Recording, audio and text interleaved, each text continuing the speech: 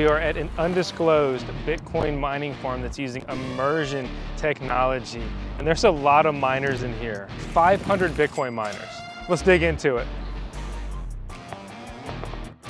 Hey, Vosk. Hey, Dennis. Good to meet you. Great to meet you. Could you tell everyone just, who you are, what you do, and then we'll go into the farm and how all this runs. So, super excited to show you today's farm. This is an immersion mining farm. We have 480 S19s. One of the unique things is you can actually hear. So that's one of the nice things about immersion mining is it keeps the noise down quite a bit. So we'll go ahead and go through that. We are currently located just north of Richmond in Virginia. So we have to deal with heat even though we're in an immersion mining setting.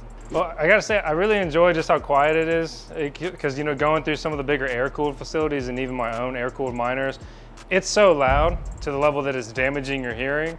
Whereas this is more like the hum of probably your air conditioning unit. Exactly. And yeah. It's a lot nicer to be around for this too, but even just, I can only imagine from your point of view is operating this. Working with immersion has its own challenges, but noise is not one of them. So this setup is a setup from a company out of Poland. It is DCX. Each of these are independent units, if you will. They're stacked 3 high. They do have a 4 high model.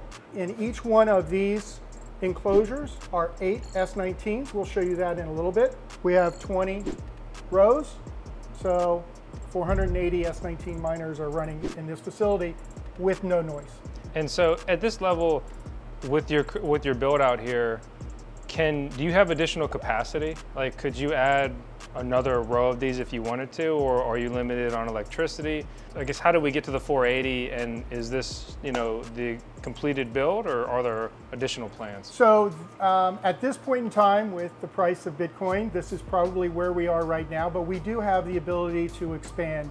Our power company, Dominion Power, has indicated we can get 2.5 times what we currently have here in capacity. We would just have to decide whether we go with immersion, whether we do cargo, container type of setup, whether we do water cooled. There are a lot of different options, obviously, but from the standpoint of power, we can bring additional power in. And would they do that for free based on your additional demand? Again, it really depends. You have to submit a load letter to the power company, and based upon what they think they're going to charge you every month, that determines whether or not they'll be willing to put that infrastructure in for free. When we walk outside, we can show them how close you are to the actual the actual lines. It's not a long run. So we'll go through these setups. One thing I do want to show is that all of the dielectric fluid that is contained in the enclosures stays in the enclosure. So it comes up, it heats up, it'll come through, come over to the lip, and then go to the heat exchanger, where the water system will then cool the fluid. It'll come back through and just keep cycling through. So there's no actual dielectric fluid flowing through any of the pipes. The only thing flowing through pipes is standard water with a little bit of glycol to make certain that we don't freeze during the winter. It's very industrial looking, in a very cool way. I just think immersion has such a presence. Air-cooled, when you really dumb it down, is just, these are boxes with fans on them, and it just moves air. But you look at this, obviously there's the internet infrastructure, there's the electrical infrastructure that gets more technical as you scale an air-cooled mining farm. But looking at the liquid piping here, it looks very cool. It has just quite a presence, and in a way, it feels like you're going to a higher league. You're adding a whole additional element when you add the immersion. And really, could you tell us why? Why go immersion? What's the benefit? So a couple of things about immersion. Number one, if everything is balanced properly, you're able to maintain that temperature much better, because where your heat is really being dissipated, we'll show this a little bit later, but is in the dry cooler that's actually outside the building. That's why it's so quiet in here. The second thing is that you can overclock these because the cooling system is so good, and you can get better hash rate out of that same power consumption. So what model miners are in here? All of these are S19J Pros. Okay. There are a few S1996s that were, one of the first batch that came in, but most of them are the 100, 104 terahash units in here. We actually just purchased some new S19 XP 141s, and we'll be adding those to this setup probably within the next 2 weeks. They run 104 terahash a second, which is basically like the mining power. You can think of like a car and horsepower. Like if you have more hash rate, you mine more Bitcoin, it's more powerful. And then you have the expected power draw.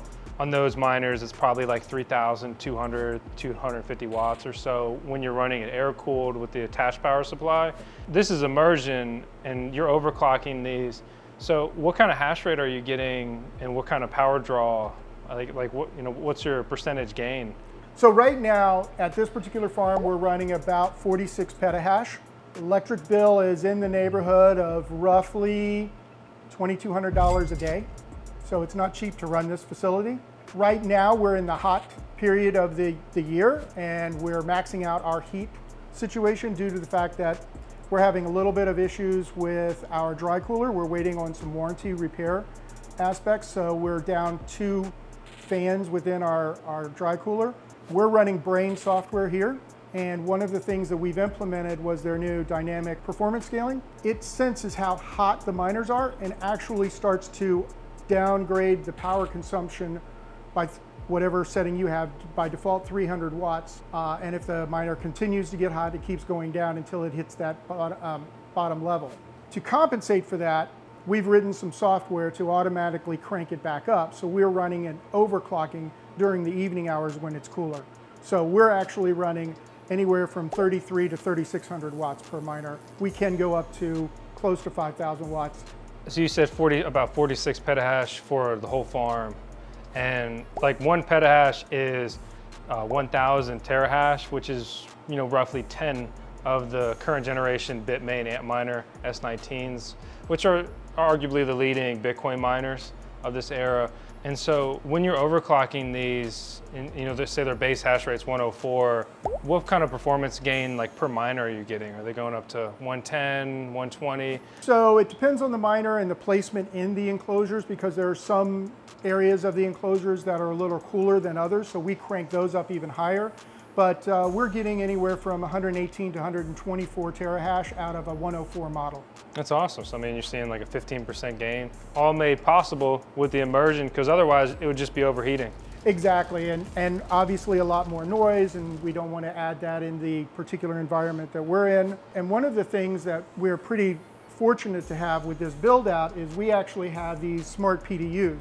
I was just going to ask you about them, because these look good. These are awesome. These are 3-phase smart PDUs, and what happens is we have a user interface to every single outlet remotely. Because I've written my own management software, we actually pull the stats on every miner as to what the hash rate is, what the temperatures are, and what the power consumption is every 10 minutes. So we can get a performance, what the temperatures are and what the power consumption is. Miner that might not be performing as well as others, maybe it's due for maintenance, maybe we need to pull it and replace it with another unit, etc. So when we look at the unit, is each plug a miner? Is it, it's yes. just that simple, right? Yes, there's special plugs. This comes out as one outlet, and then at the other end of that cable, it actually has 2 prongs that will, both ends will go into an S19. So just one cable per S19 miner. I've got to put some respect on your wire management. Like this looks good. You have the wire management ladder up there too. You ran your electric in conduit. Doing this takes so much more time than people realize. We wanted it to be nice. You want to be able to maintain it. We're pretty proud of how the build out came out. Yeah, and you just leapfrog between the PDUs. Yeah, so there are 2 PDUs for 1 row, 1 stack of immersion units. So these 3 enclosures are powered by these 2 smart PDUs. What's the cost on a PDU like this? So we have a great relationship with a company in China that produced these. The price actually has come down, as everything did when we started this build. It's around $800 for one of these 3-phase PDUs. Okay. But we can go down through here if you'd like and talk about the power layout that we've got. And let's check it out. If you're looking for an easy way to earn passive income with a computer, then look no further than the Evergreen Miner. It utilizes hard drives. It has an easy to use app that will help you get set up quick, but it also lets you manage your coins from the app. The coin you mine is easy to trade on numerous cryptocurrency exchanges, so if you just want to put dollars in and take dollars out, easy. Me personally though, I'm hodling because I think the upside's there on the miners and the coins. Link in the video description below, but don't forget to input the code VoskCoin to save some coin. As you can tell, we have a lot of power, and the nice part is we bring the power over into the smart PDUs, keep that all separate, and what we have are 10 different service panels. Each one is providing 400 amps of power. So we've got the 4 main breakers, one for each one of the PDUs. And then these breakers up here, or I'm sorry, down here, are used to power the 3-phase pumps that the back of each enclosure has to actually keep the dielectric fluid circulating in the enclosure. Okay, and so you're on 3-phase electricity, but which one? 480 3-phase. 480 3-phase. Yes. Okay, and we have 10 of these service panels throughout. That is all powered by our switchgear.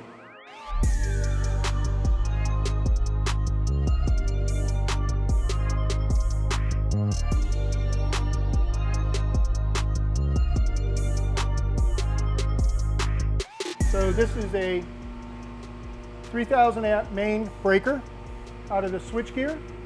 Each one of the PDUs has a 400 amp circuit breaker here. And then we have smaller circuit breakers for the 2 pumps that pump the water to keep everything cool, as well as our dry cooler that's outside. And how has this performed for you?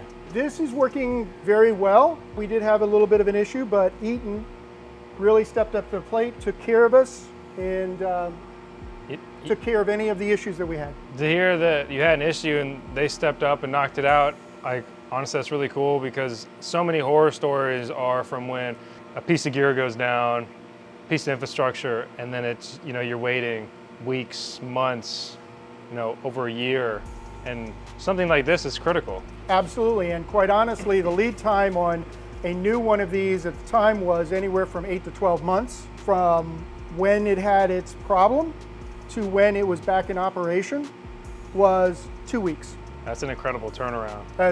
Unbelievable. I didn't think it was going to be done that quickly. The other thing we have are our pump system, and the pumps are controlling the water flow throughout the main area of the miners to keep the heat exchangers cool, as well as going out to the dry cooler we'll show you in a moment. And we have 2 pump systems running in a master-slave situation, because you don't want to have one of the pumps go down, losing all your cooling water. Now all of your miners are getting overheated and burn up. So what happens is these are 2 running in master-slave mode. If something were to happen to one of these pumps, the other pump would automatically kick in. And in order to increase the longevity of this, they actually switch back and forth periodically. One will become master, the other will become slave, and swap back and forth. And so to really dumb that down, another way to kind of think about that is you have one pump functioning and the other one is sitting there as a backup, right? And then you're cycling them to reduce the wear. Absolutely. So that it's not one that just worked for 2 years and that guy has just had the free ride. Exactly. Walking around here can be somewhat treacherous because you do have a lot of plumbing and steel super strut. So is that why you built this bridge? We built our little bridge here. Will not go anywhere, nicely constructed. So what we can do is show you the actual inside of one of these enclosures, so you can see the actual miners mining. Okay. So we'll take off the retaining clips so they don't come out unnecessarily. You're earthquake proof. Yep. These are not light, so you have to have a carriage to bring them out on.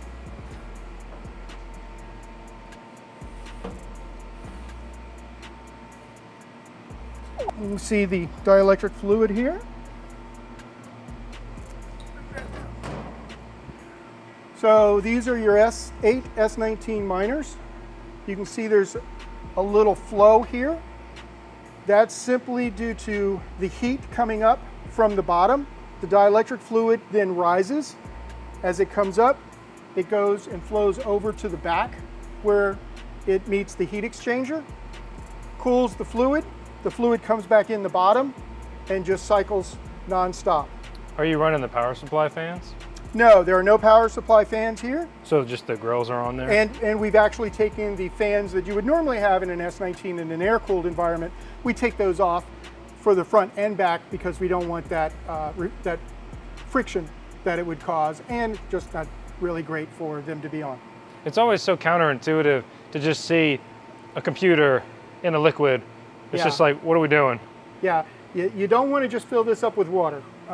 You definitely need the special fluids, and there are a number of manufacturers out there that are making some really high quality fluids that are not harming the electronics at all. What fluid are you using? So this is dielectric fluid that actually came from DCX. Okay. So it's their fluid. And then we can show you the dry cooler that is cooling everything. So outside, this is the dry cooler. As you can tell, it is a rather large device, and that's why we can cool all the water that is going through and then ultimately cooling the miners. So Dennis, these two lines over here, is that a hot side and a cold side, and are those just shut-off handles to work on it? Exactly. Valves? And they have sensors that can allow us to monitor what the temperature of the water going in is, and then what the water coming back is, so that we can make certain the dry cooler is doing its job and whether or not we need to make any adjustments or any maintenance. And the dry cooler itself has a very sophisticated control system in there. So in the winter time, we won't need to have each bank running. You know, it'll actually shut down 2 or 3 banks if it's cooling it down to the target temperature. Okay. So, and the sensors, is that like an on-pipe sensor, or it's a smart sensor where it's, you know, it's sending you data like in a dashboard, or you can access it, you know, like a web user interface? Yes, we monitor that as part of my overall mining management software. What miner software are you using? Miner management software? It's the mining management software that we developed in-house. Okay. So we don't really have a name for it, but it allows me to manage, keep an eye on what the hash rate is, what the fan speeds are, or the temperature rather of the, in immersion, we're not monitoring the fan speed, but in my air-cooled units, we do monitor the fan speed. It keeps track of the temperature of each of the chips, what hash board, each individual hash board, as well as the temperature, so that we can get a sense if we need to shut some miners down or reduce their power consumption during a hot period and then overclock it later on at night. Well, when are you going public with that? I mean, me and the people, we want in. Well, as of right now, it's used for internal use only for any of the clients that we manage their farms for. Fine. We'll see, we'll see. So again, this is a larger build out, larger mining dry cooler, but if you were to get just one of the 3 high enclosures, DCX sells separate dry coolers for a smaller build out. So in each one of these dry coolers is designed for one of those enclosures. So we have 3 of those from an older build out that we pulled out as that we had originally running as a test. This is more my speed, you know. It's great. They are very quiet. Basically, you've got your radiator and then just a couple of fans. So in a residential environment, they're not going to make a lot of noise. They do take up some space, but they don't take up much power and they don't make much noise. For me, they're actually one of the systems that I was looking at on this scale, because basically deploying like one column is kind of like my goal with the personal immersion mining deployment. Personally, not to, you know, derail the mining farm tour, which is way cooler than anything I've ever done, but with my mining shed, I was planning originally to air cool it, and then I got the pod, and the pod's not working right, and now, but before it stopped working correctly, I was like, okay, now I'm gonna make the mining shed an immersion mining shed. And so I've been working on the research and prep. This kind of sounds cheesy, but when people are like, is it too late to mine? Like, should I get into mining, this, that, whatever? I'm like, honestly, man, like, it's true, like the best day to mine was probably yesterday.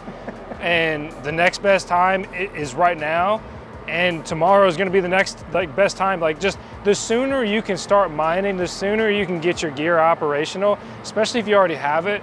Generally speaking, you'll mine more coin this year than you will in future years. And, you know, obviously nobody knows, but on average, cryptocurrencies continue to go up in price year over year over year. So if I can stack more coins today, you know, hopefully I let it ride out and we have a bright, you know, fruitful future. That's what we're all in the business for, but you're right. The difficulty factor is just constantly increasing. So that's one of the reasons we're going to be pulling out some of our poorer performing S19s, the 104s, and replacing them with the XP 141s, just to increase our hash rate in the same footprint we currently have. Awesome. Yeah. Awesome. So let's check out the transformer. Let's see what's feeding you the juice. You know, all right, how are you getting this electricity? We're pretty close to the power lines, which was a very nice added bonus. Was that strategic, or was that fortune, good fortune? It's very hard to find property that you can afford that's the right size. I mean, you can find industrial property, but they want 50 to 100,000 square feet. And we need a lot of power, but not much square feet. So this, I think, was more fortunate rather than necessarily planned, although it is one of the factors used when you're deciding on where do you want to put your mining farm. And how long have you guys been in this building? So we are coming up right on 1 year. We had to wait for a number of things. Supply chain certainly is something. When we were in the process of acquiring miners, Bitcoin was quite high. Everybody was trying to get in it, so you had a problem getting miners. You had problems getting switchgear. Our power company, Dominion, had tremendous difficulty in getting a transformer. We were fortunate enough that we were able to have our build out in a position that we could actually kind of take this transformer that was scheduled for somebody else, and they brought it to us because we begged them enough. You know, whatever gets it done. And in order to move that forward, we actually took care of some of the infrastructure ahead of time, where we put in the pad, we dug the underground pits for the cabling and things of that nature. Everybody knows this, but it's to just like really simplify, it's like time like really is money, time is coin when it comes to mining, and especially if you've already started the build, you're paying the building rent, you know, you've got gear sitting here idly, you're losing so much per day that sometimes, you know, if you have idle gear and things of that nature, that to step up and just pour the pad may absolutely be the right choice if that gets you operational that much quicker. I mean, it's cool to see you making, you know, the tough decisions on things like that too, to, you know, just, you know, get it running. That's definitely a lot of heat, that's a lot of power, and that is dedicated just to our mining farm. What's that box over there?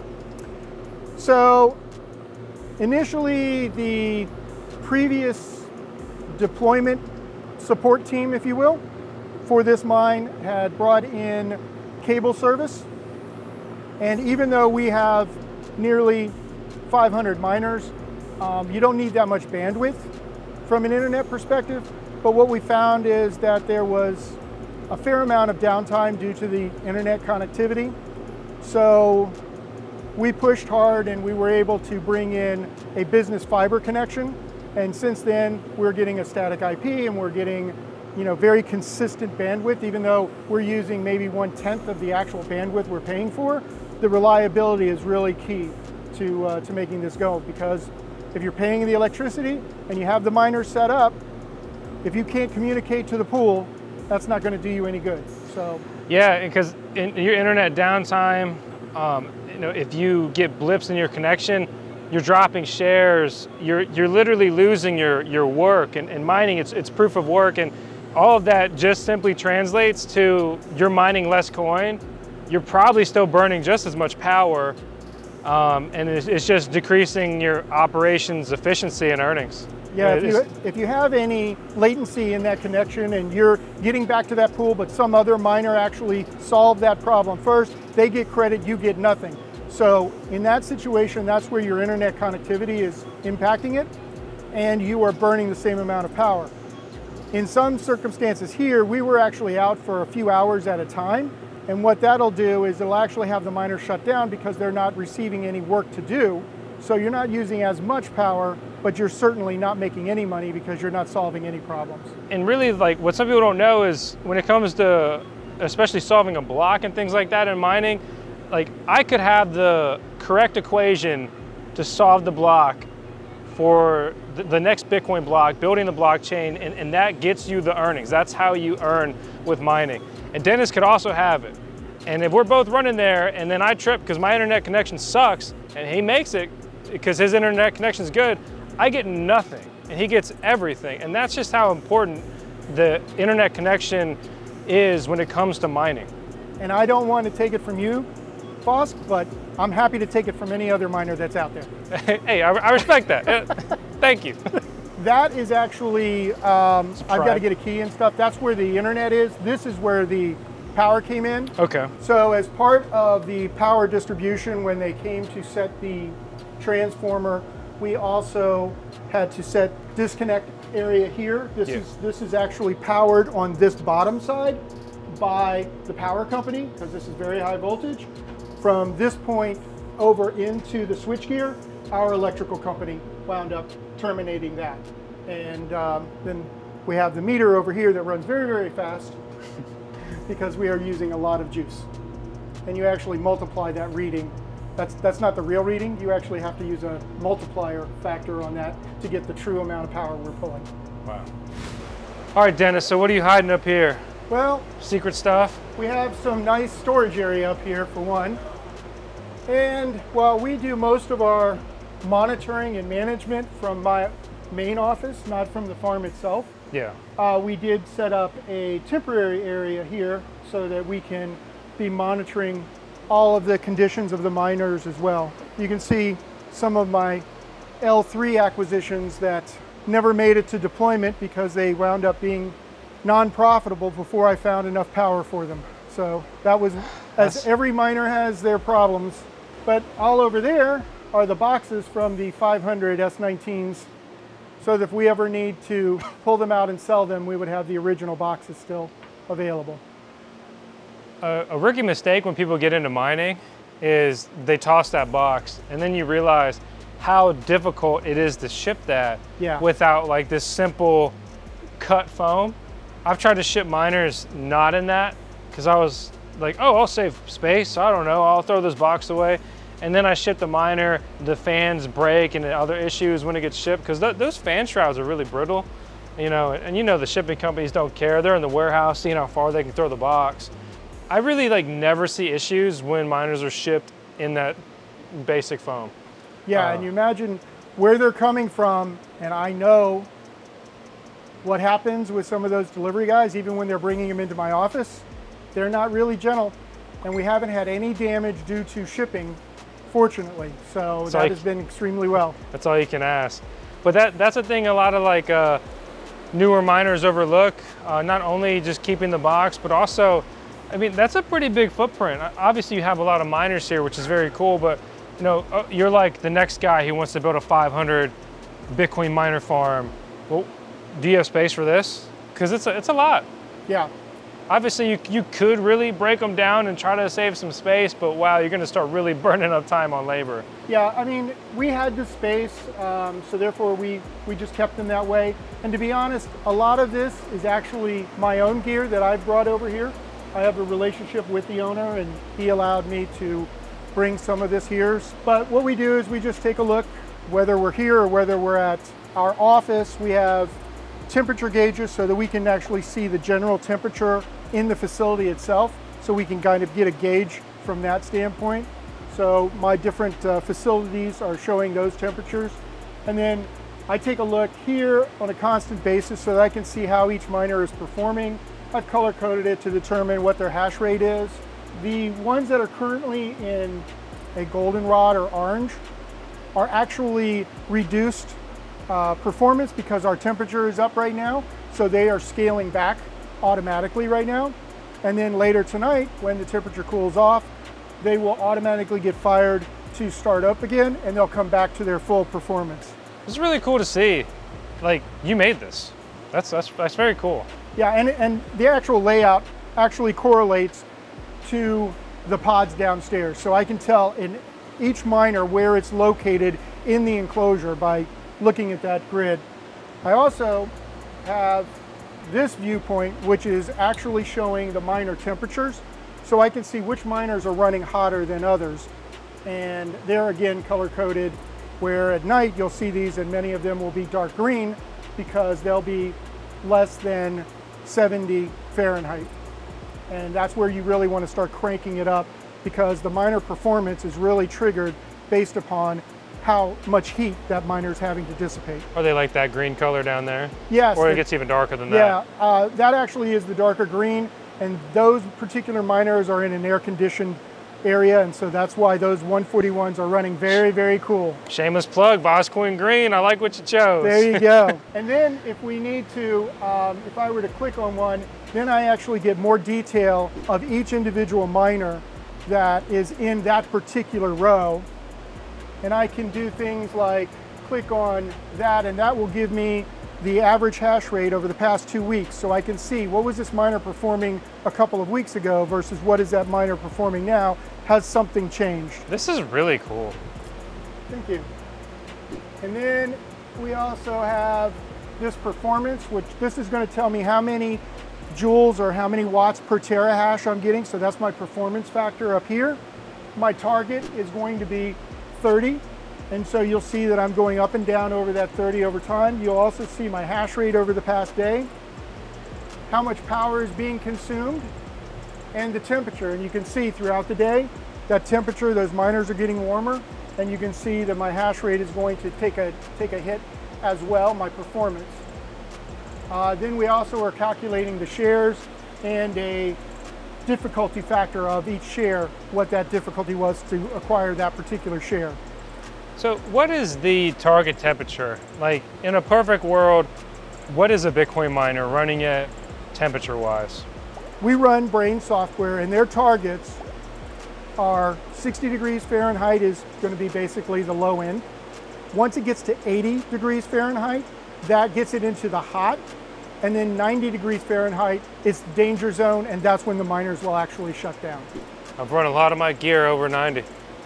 Really? Yeah.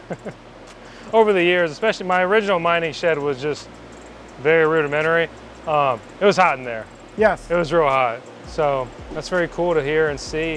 When we were having those heat problems in my air-cooled facilities, I actually have what I call auto miner, a series of scripts that are constantly pulling. This data is pulled every 10 minutes for every miner, stored in a database, and I then query that database on a constant basis.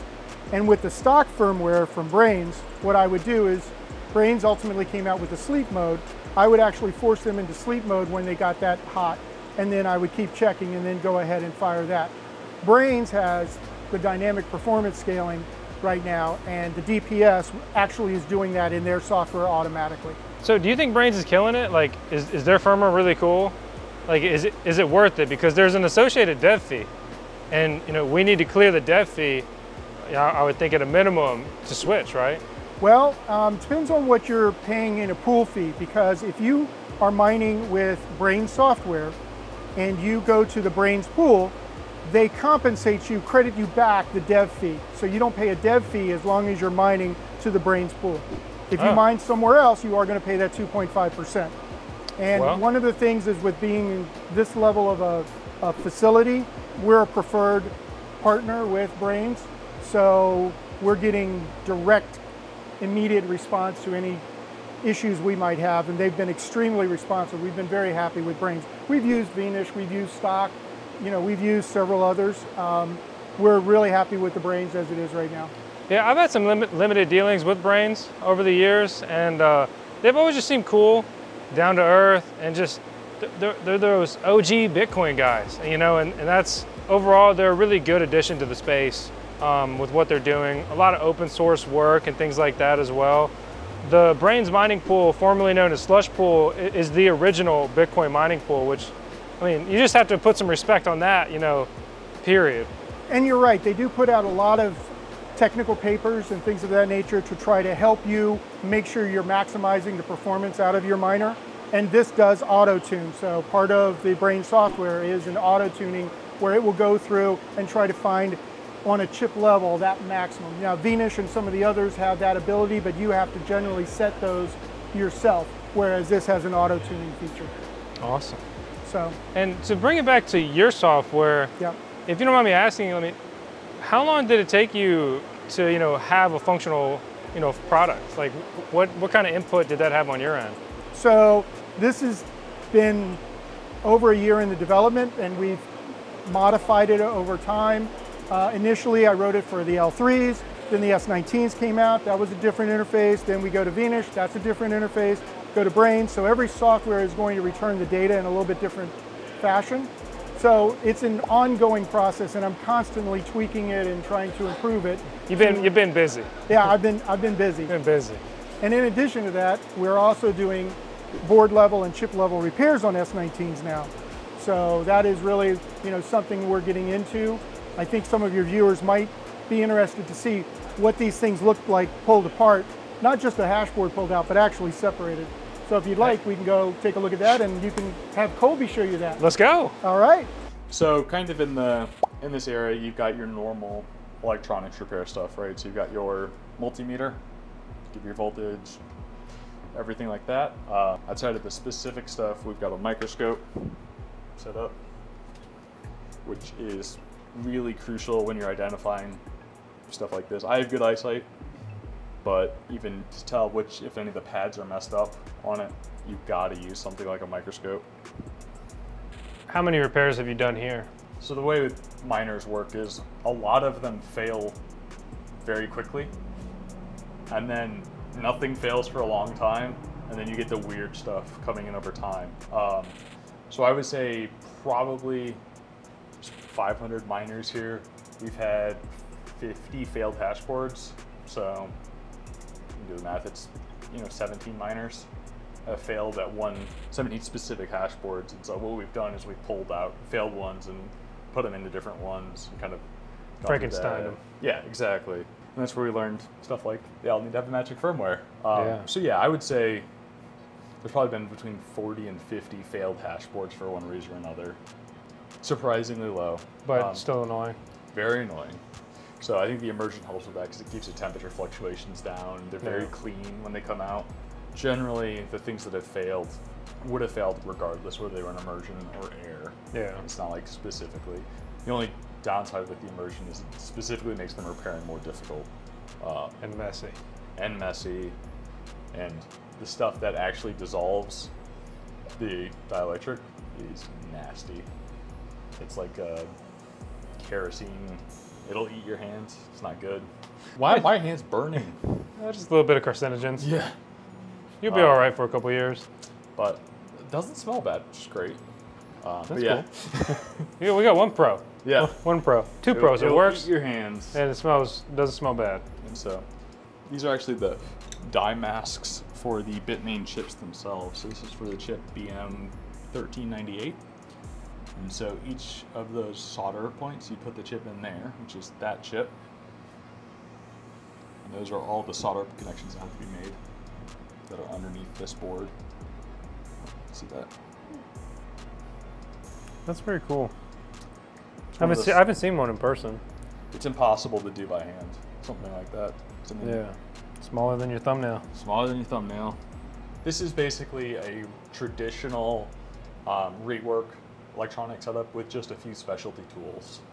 So nothing out of the ordinary outside of your weird, kind of unique testers, but all of this kind of stuff is common. We've got a laboratory power supply that's on the other side. It's not in here right now. The most difficult thing about the repair world in general is the lack of documentation. Yeah. There's none. The stuff that's in there is in Chinese. Yeah. The translations are garbage. And even with the tools, all of the documentation for all of the tools is in Chinese. You just gotta figure it out. So you just gotta figure it out. And so that is the hardest part. I don't know if you saw in the tester, but all the menus are in Chinese. Yeah. Good luck. I just thought you knew it. Nope. You stole Mandarin on the side. I wish I would have. Not too late. Yeah. It's not gonna be fun. Not gonna be fun. No, no. And so, yeah, that's the worst part. It was really cool to see. These are obviously spare components. These are the actual parts for hash boards. So this is for an S19J Pro. You got your Thanos is back again. Yeah, so these are just where the hash board plugs go in. So if the hash board connector breaks off, We're out of chips. we are out of chips. Get Doritos on the line. Frito-Lay. Come on. Okay, I can't show you those. This is the most common thing. These are temperature sensors. So I'm sure you've experienced it with some of the hash boards, like can't read temperature sensor, and you're like, oh, it's dead. Yeah. It's a little tiny part. They fail all the time. And they're one of the easier components to replace because they're visible. You don't take the hash boards off or the heat sinks off, and they're big. Yeah. I mean, big. Big for the electronic. Yeah, big for the circuit electronic board. world. Cool. So, I don't know if you ever tried your hand at it, but It's on the to-do list. I have a couple bad failing boards. It's a can I've kicked down the road. Because it is honestly quite difficult. Yeah. It's very hard to get into. Again, it's one of those, there are training facilities, but all of the tools and all the stuff's in different language. And even from the people I've spoken to who native Chinese speakers, the instructions are still bad. But that's as bad as it gets. Yeah. That's as bad as it They're gets. bad in the original language and then worse translated. So you kind of got to figure it out. There's, Telegram groups, Discord groups. They're like everybody trying to help each other out, which is surprising in the mining world. That's the cool. mining repair world has seemed to be the most egalitarian. Everybody's trying to actually help each other, which is always nice to see. That's awesome. So Colby, one thing you were showing me was the PDU, Yeah. and you're kind of running through the components and what you do if you're having an issue with your PDU. And I think it's really interesting just the fact that you're doing this on site instead of just swapping a whole unit, because you're cutting a lot of cost by replacing a component instead of a whole PDU, and especially if you have spare parts on hand, you're cutting your downtime exponentially. So if you can see on the front here, and kind of just go top to bottom, you got the wiring feeds in from the service panels, which I know you saw Dennis earlier, right across the top here. And they feed into basically a bus. So what it does is connects this external wiring down into the internal wiring behind here. The wires go in here. This is a failed one, obviously. There was an issue. And then these basically are just pass-throughs. So a white wire comes here, goes all the way through, comes out the bottom. So Colby, I appreciate you showing me that stuff. I guess my final question, I have two questions. What's your favorite thing related to working on mining farms that you've dealt with? What comes to mind? The challenges of doing new things every day. So you go through and it's never the same problem twice. For better and worse. For better or worse. You're always learning. We have a lot of specialties here that kind of intermingle that you wouldn't get in most other fields. So like high pressure, high temperature plumbing, electrical, electrical high voltage and low voltage, like the electronics level to the power grid level. And so being able to combine all those things on top of the normal IT world that we're used to is really an interesting combination. You're a glutton for punishment. Yeah. Never do the same thing twice, right? Keep you busy. Absolutely. And what's your least favorite thing? What sucks?